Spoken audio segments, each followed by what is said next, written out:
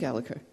Thank you, Presiding Officer. Failure to close the poverty-related attainment gap, failure to amend the UN Convention of the Rights of the Child, failure to close the pupil-to-teacher ratio, fewer teachers, fewer maths teachers, fewer English teachers, fewer classroom assistants, fewer primary, secondary and ASN schools, school buildings unsuitable for modern-day teaching, over 1,000 school buildings not inspected in the last 10 years, failure to reduce classroom sizes, violent attacks on our teachers, exodus of private and voluntary nursery staff, fewer childminders, 11,000 childminding places lost, not keeping the promise, entries in higher science subjects at a 5-year low, entries in higher English and maths at a 5-year low, teachers sidelined in education reforms, key recommendations on SQA reforms rejected, literacy and numeracy standards failing, curriculum for excellence and a mitigated failure.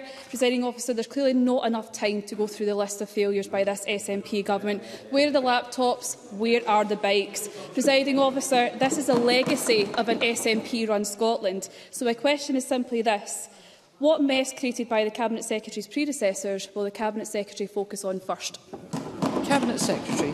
I have to say, what a dispiriting question from Meghan Gallacher. I don't really know where to start. No. Now, I spend a lot of my time, Presiding Officer, speaking to teachers, speaking to those who work with our children and young people. I spent a lot of time on Friday and on Saturday speaking to the Secondary Teachers Association at their conference and at NASWIT's conference in Aberdeen.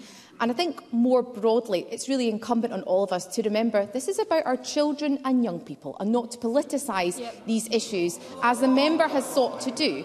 Reading out a list of policy areas does in no way help to improve children's lives in Scotland, and talking about failure, in my view, is also not the place to start. Working constructively with government is the way in which we can improve children's lives. That's why, of course, later this week, I will be meeting with Ms Gallacher's colleague. I will be meeting with my opposition counterpart in the Labour Party and in the Liberal Democrats, and I will work across party boundaries on this issue because it's absolutely important that we get this right for Scotland's children and young people.